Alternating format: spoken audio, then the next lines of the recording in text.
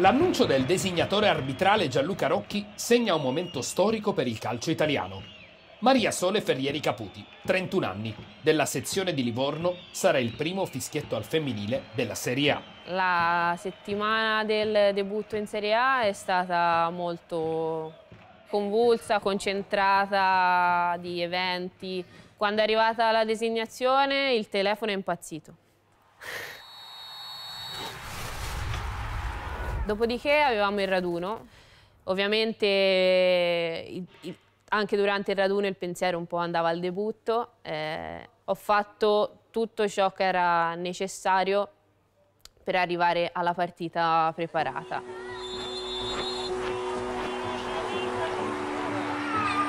È un colloquio di lavoro questo. Poi si arrabbia se lo dico. Ottava giornata di Serie A al Mapei Stadium. Il momento è arrivato. Per qualcuno è storico, per altri normale passo avanti. La partita che molto probabilmente non avrebbe calamitato attenzioni extra se non ci fosse stata la scelta del designatore arbitrale di assegnarla a Maria Sole Ferrieri Caputi. La prossima è una giornata storica per la Serie A.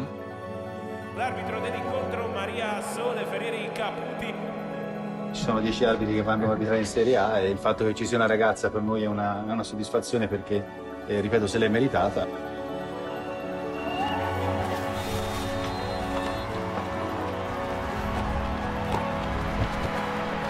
Ho iniziato a seguire il calcio vedendo le partite della nazionale in televisione e poi mi sono innamorata dello stadio la prima volta che mio padre mi ha portato a vedere Livorno. Mi colpirono molto le tifoserie, l'agonismo dei giocatori, la grinta che ci mettevano. E da lì tornai a casa, il giorno dopo andai a scuola e scrissi un tema sull'argomento. E lei si innamorò dello stadio.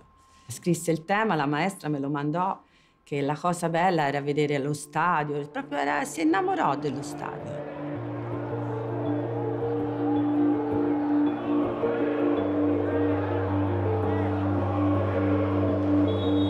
Ho iniziato a fare l'arbitro trovando un volantino all'uscita di scuola. L'ho preso, ho avuto modo di scoprire che nella mia città si organizzava un corso arbitri e ho deciso di iscrivermi. Mi vennero un po' i capelli ritti quando disse che andava lì. Lei andava in un posto dove comunque è tutta una gerarchia maschile.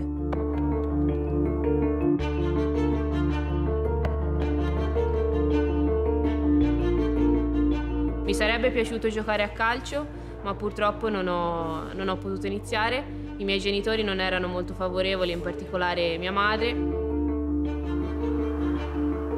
Io al tempo non insistetti sul voler assolutamente giocare, ma ogni volta che ne avevo l'occasione appunto giocavo in giardino. Come mamma sicuramente non mi piaceva che lei facesse la calciatrice, ma non è che gli ho detto no in assoluto. Probabilmente quando una cosa ti colpisce così da bambino ti rimane anche dentro. E io forse questo non ho capito.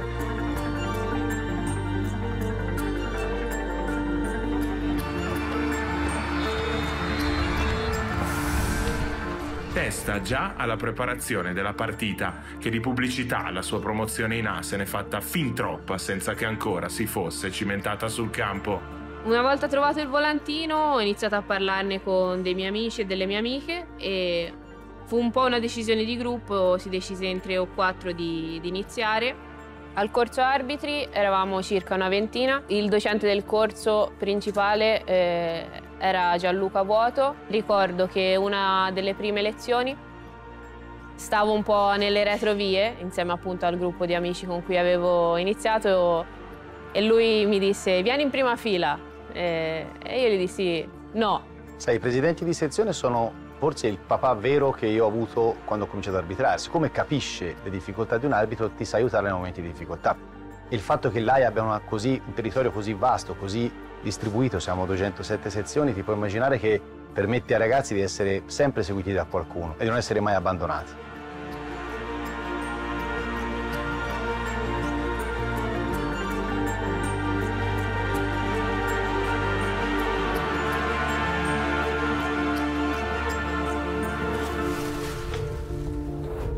Maria Sole è arrivata che aveva 16 anni, era una ragazzina con tutte anche le fragilità, no? Di una ragazzina di 16 anni.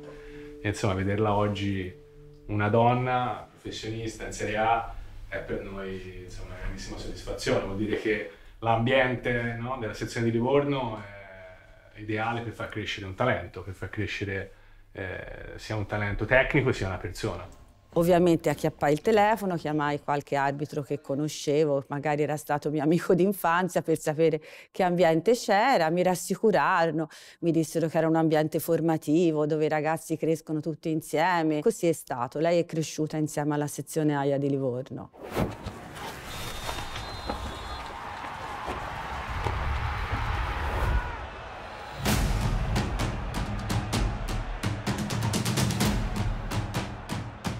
Il lavoro dell'arbitro noi lo intendiamo spesso con la partita della domenica, ma a margine c'è un lavoro molto grande di costruzione fisica, tecnica e mentale. Il lavoro fisico è duro perché essere arbitro a questi livelli, che l'atleta sia un atleta professionalmente di altissimo livello.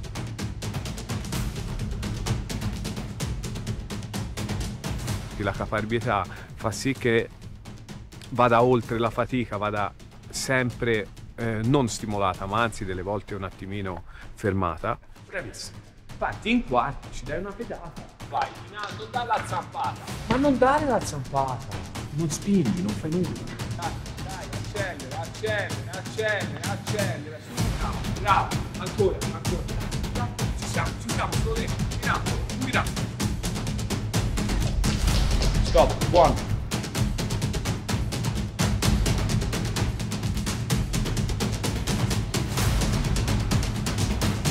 Quando noi vediamo le partite dei piccoli, c'è sempre chi vuol fare l'arbitro. Diventa solo a un livello più alto una cosa un po' negativa, un'immagine negativa, che abbiamo noi come un po' come cultura, che è molto sbagliata, perché fare l'arbitro è bello. Ridiamo un po'. All'inizio lei era una cosa un po' nuova, ha avuto qualche critica anche a livello proprio provinciale, però poi la sua perseveranza, la sua costanza è stata quel fattore in più che l'ha fatta crescere, l'ha fatta anche forse crescere di più rispetto a altri ragazzi arbitri. Questa è una foto di un nostro associato, amico anche molto amico di Maria Sole, che è Riccardo Pelagatti, che purtroppo a 31 anni è scomparso, ci ha lasciato, ha lottato fino all'ultimo anche durante la malattia arbitrando, avendo anche la possibilità, ha sfiorato la Serie C. Quando sono diventata internazionale, proprio in quel periodo purtroppo Riccardo se ne stava andando, è stato un amico fraterno con cui ho condiviso allenamenti, fatiche e facevamo il tifo l'una per l'altra e lui mi diceva sempre: Sole, quando farai chissà una finale di un campionato del mondo ti verremo a vedere. E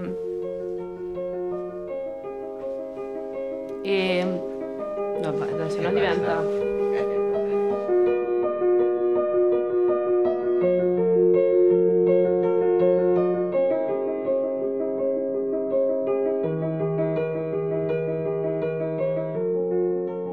Il mio debutto nel 2007 è avvenuto non molto distante da qua. Fu una partita di esordienti, vado per espellere il portiere, ma essendo la prima partita ho sbagliato a mostrare il rosso, l'ho mostrato al difensore e lui mi ha detto: ma cosa c'entro? Ah, scusa, e poi l'ho dato al portiere. Però vabbè, quelli piccoli incidenti di percorso della prima partita. A fine gara la madre, un po' arrabbiata e risentita, mi aspettò fuori perché me ne voleva dire 4.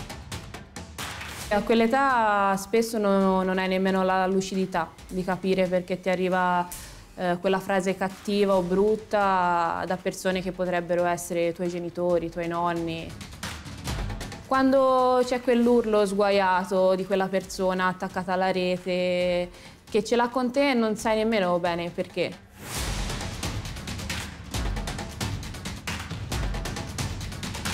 Se fai l'arbitro smetti. Se tu inizi a fare l'arbitro e fai l'arbitro smetti. Se sei arbitro continui tutta la vita e non te lo levi più di dosso, perché è un ruolo talmente complesso, sei talmente sottoposto a tante critiche, stress, tensioni, hai pochissime soddisfazioni. Cioè rispetto alle negatività che ti vengono proposte, ne hai meno di soddisfazioni, magari le hai personali ma non ti vengono riconosciute, per cui devi averlo proprio nell'anima, devi essere contento di te stesso. Ecco, è importantissimo per un arbitro sapersi valutare, perché da solo sei l'unico che riesce a essere critico e anche onesto quando le cose vanno bene.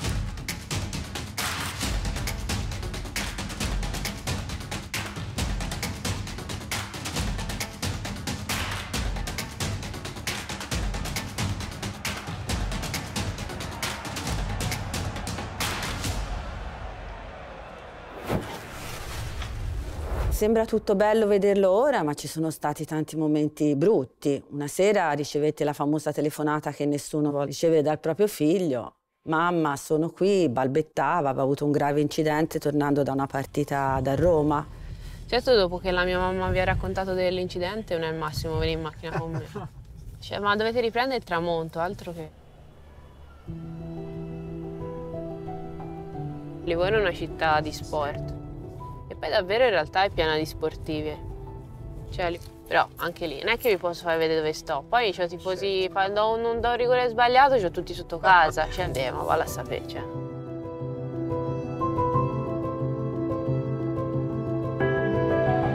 Hanno fatto in modo che gli arbitri della città non arbitrassero la squadra della loro città. Però in realtà, quando arbitri alla fine pensi a fare il bene della partita, che poi è il tuo bene.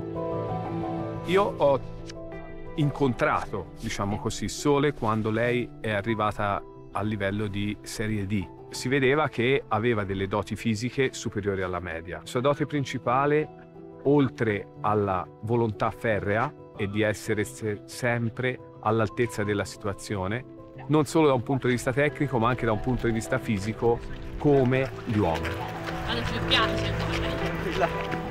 L'altra cosa è la caparbietà, non molla mai.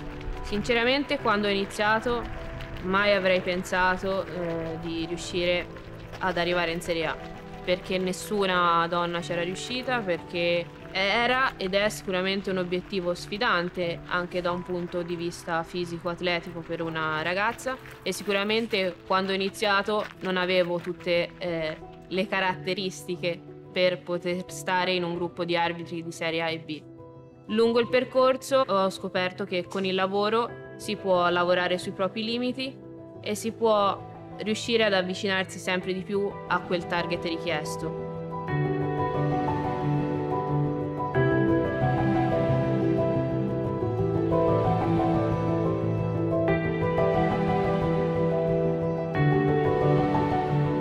Momenti difficili sono stati dopo ogni partita di Serie D, quando era dura, perché essere donna, arbitro donna in quella situazione là non è così semplice. Dire il numero uno. Ricordo che quando ero in Serie D le prime partite spesso non andavano molto bene e quindi venivo qui al polo col muso lungo e Dino mi faceva "Vieni Sole, girino". Lui nel girino, diciamo, rimetteva a posto tutto.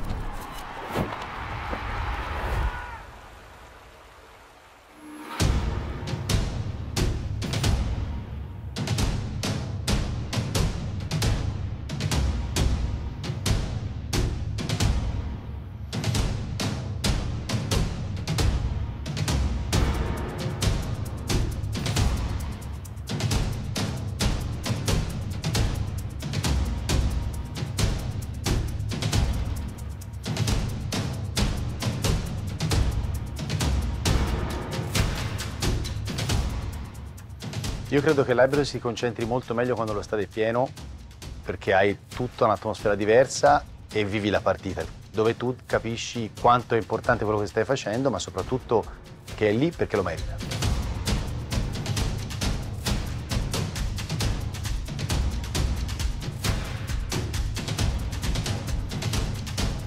Mamma, sognavo Baggio. Sì, ti comprai una magliettina che c'era scritto Baggio. Quando la mettevi tremavi tutta dall'emozione. Questa foto in realtà la faccio vedere anche quando faccio le riunioni tecniche nelle sezioni, perché è tutto quello che un arbitro non deve essere o indossare nella prima partita, perché la maglietta fuori dai pantaloni, lo sguardo perso verso l'alto. La prima divisa che mi hanno dato al corso arbitri non era evidentemente della mia taglia, era una XXL perché quando iniziai a fare il corso arbitri ci dettero le divise che erano rimaste perché erano già state consegnate a tutti gli altri associati. Il debutto in eccellenza fu anche quello in piccolo un evento storico perché ho avuto la fortuna di debuttare a Pistoia. Quella giornata ci disegnarono insieme, questa è poi la foto nello spogliatoio.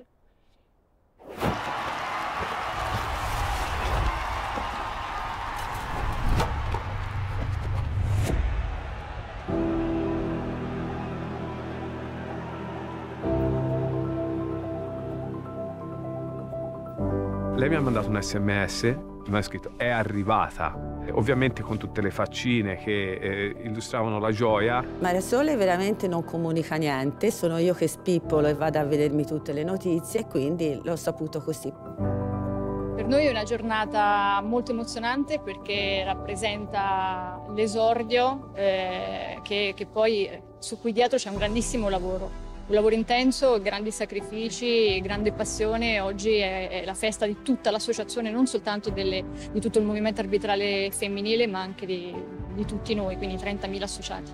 Io sono abituato perché in Francia abbiamo una donna anche arbitro, non cambia niente. Also for Italian football is a good sign, but for me as a player nothing changes, to be honest. La cosa bella è che l'ha chiamata il giorno prima per comunicare che avrebbe fatto la Serie A, per prepararla all'evento, e lei era come chiamarla, gli avessi detto di puoi mica aprire le finestre. Certi risultati li ottieni perché hai anche una struttura mentale e caratteriale particolare. È tosta per questo motivo qua. Di tutta l'attenzione mediatica che ho avuto mi ha colpito molto positivamente il calore di diverse persone. Al mio ingresso in campo c'erano bambini che mi chiamavano, persone che mi applaudivano. Maria Sole, bocca al lupo! La mentalità deve cambiare, si basti il fatto che il quarto ufficiale viene chiamato il quarto uomo in Italia. Io l'ho vista arbitrare, credo in Coppa Italia, mi sembra tosta e quindi credo che sia un fatto positivo.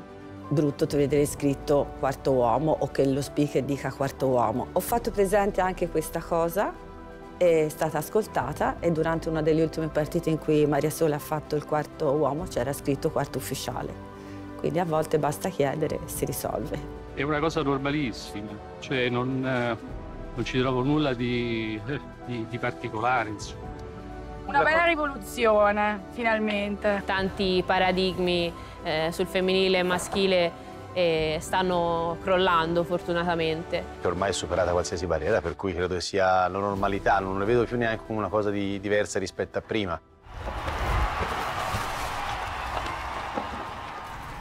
La caratteristica più importante che deve avere un arbitro, secondo me, è quella di riuscire ad essere un punto di riferimento. Una ragazza è venuta da me, seconda categoria, quindi un buon livello, 18 anni, allenata. Sapete cosa mi ha detto? Ma quanto è forte lei? Per preparare le partite svolgo una parte di preparazione individuale e poi una parte di lavoro con un match analyst dedicato. Guardando le partite cerco di studiarmi gli schemi di gioco in relazione poi a quello che serve un arbitro. Ci confrontiamo già durante la settimana con gli assistenti sui temi di maggiore interesse. Poi abbiamo un meeting prima della partita in cui ci confrontiamo.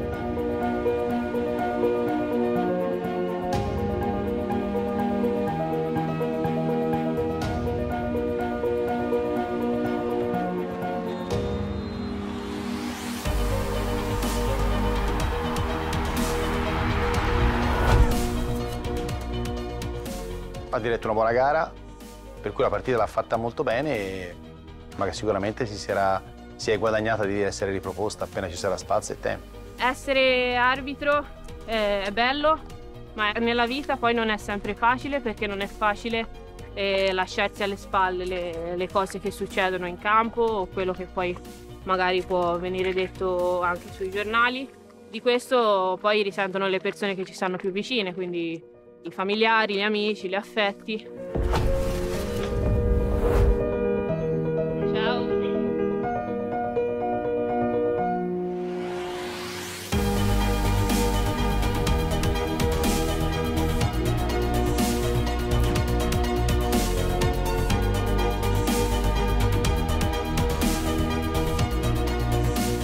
Ho Ho pensato tantissime volte di smettere perché dissi ma forse è meglio se mi preparo anche il piano B. Quando poi sono riuscita a diventare internazionale mi sono ritrovata col piano A, il piano B e il piano C e quindi poi ho dovuto metterli tutti insieme. Le piace questa carriera, la faccia. Certo non deve dimenticare che c'ha anche 2 lauree e un dottorato, questo la mamma glielo ricorda, nel senso ce l'hai, non le buttare dalla finestra.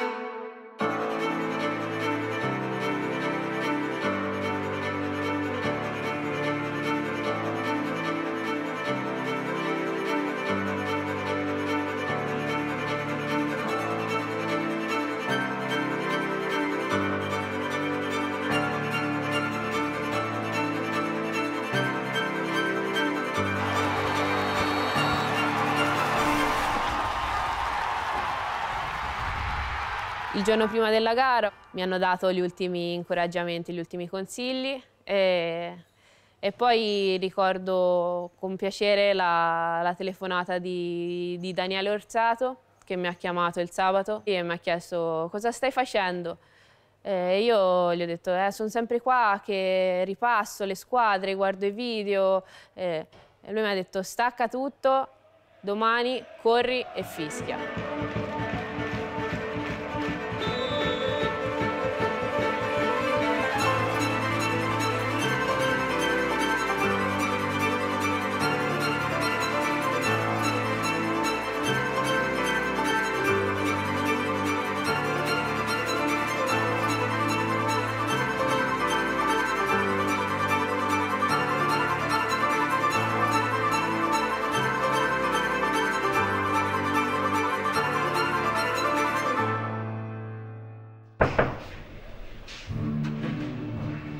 Possiamo suonare, ragazzi? Proviamo. Aspetta la luce. Andiamo bene.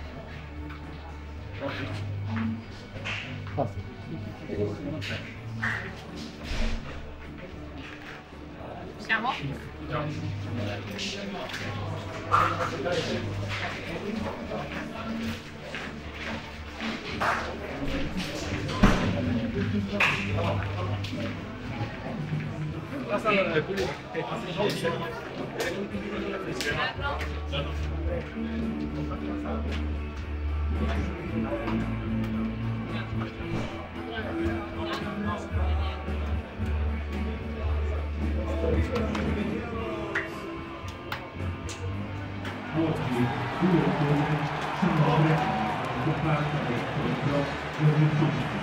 Vi ricordo sempre indelebile nei nostri cuori.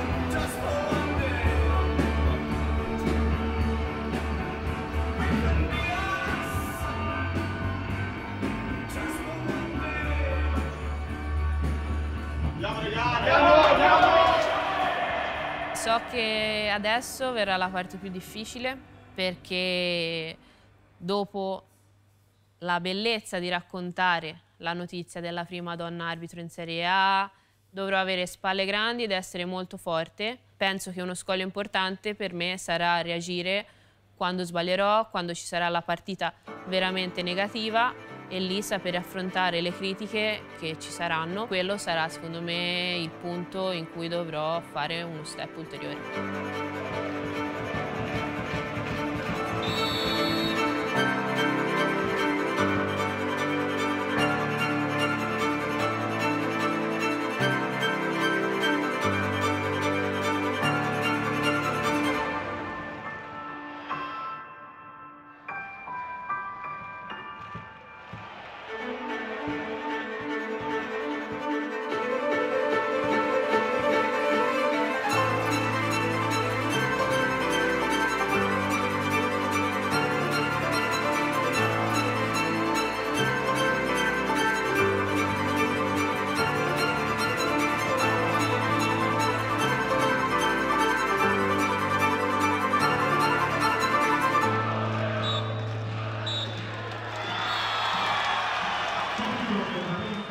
Sicuramente è stato un evento importantissimo per la Serie A. Penso che abbia arbitrato bene, è una giornata storica. Che sia un arbitro maschio, che sia un arbitro femmina, a noi in campo non cambia tantissimo. Se ci dovesse arbitrare lei o un'altra donna, cioè, per me dovrà diventare normalità come lo è stata oggi. Maria Sole oggi era esattamente come è sempre stata sui campi, quindi serena, consapevole di quello che stava facendo, probabilmente l'emozione è riuscita a metabolizzarla. Io ho visto un arbitro che sapeva quello che stava facendo.